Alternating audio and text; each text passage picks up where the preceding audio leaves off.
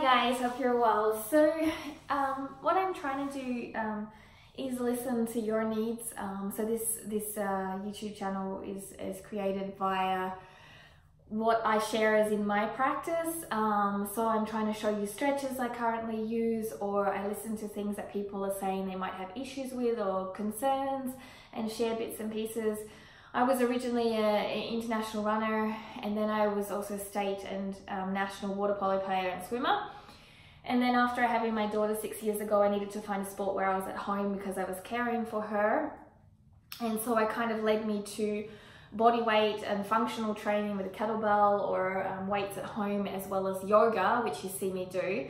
But in the interim of all this process, I found that, you know, with yoga, you had to open your body, but I found that there were certain things in yoga that you couldn't just hold a pose to open your body. You had to do release mechanisms as well, or you would get lower back injuries or sore shoulders or sore elbows that would come from tight shoulders and so on and so forth. So I found that not only do I just do yoga, I do all encompassing. So I do therapy work for myself at home with balls like this and bands, and then I do some pole dancing because it incorporates my core for when I do inversion work. So I found the best type of fitness is cross training, not only for my body but for my mind, and also for repetitive movement can be very damaging on the joints.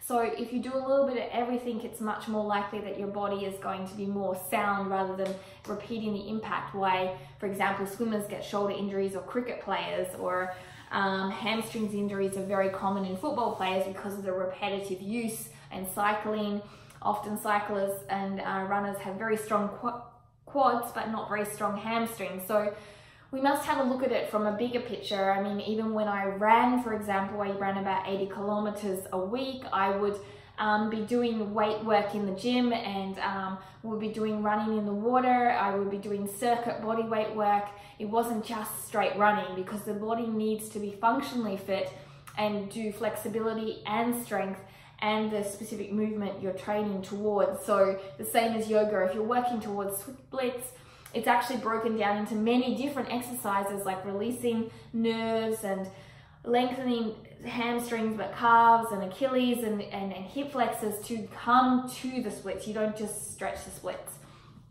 So here's an exercise for you to release into the glute activation area. It'll help with any runner, cyclist, basketball player, golfer, any person that sits all day, anyone that has lower back issues, sciatic issues. This will be fantastic for you. So this is, again, the peanut. It's two balls combined in a little bag. You can buy two balls combined. They're joined together, and it has a little deviation like a peanut in the middle.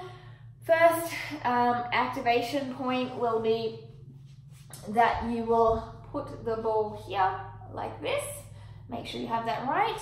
It takes a while sometimes to lie onto it to get it to stabilize. Okay, once you have that, you have 1 foot up, 1 foot straight.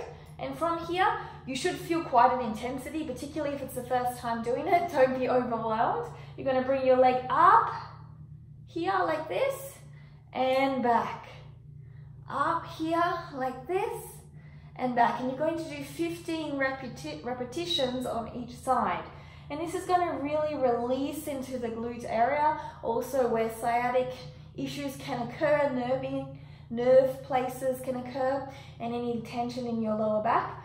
From there, once you've done 15 repetitions on both sides, instead of having it this way along your hip, you're going to have it this way in the same position along here, lying on your side, and now you're going to do clamshells. So you're going to bring both legs up into this position, just like you would a clamshell when you're doing your weight leg work, like this. But this time it's the lower leg that comes up, and it comes down, comes up, and it comes down. And you're going to do 15 repetitions on each side. So this will help you to release any of the tension in that hip area. And it will make even things like, if you're a yogi working into back bends or king pigeon, cobra poses, that will be a lot more sound and a lot less pressure on your lower back when you release into this area.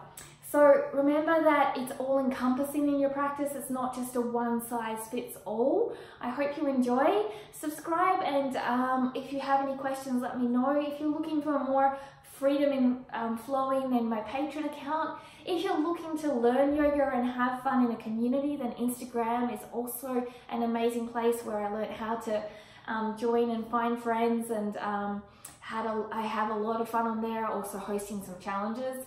All the links are below of the details, and I hope you enjoy and wish you an amazing day. Namaste.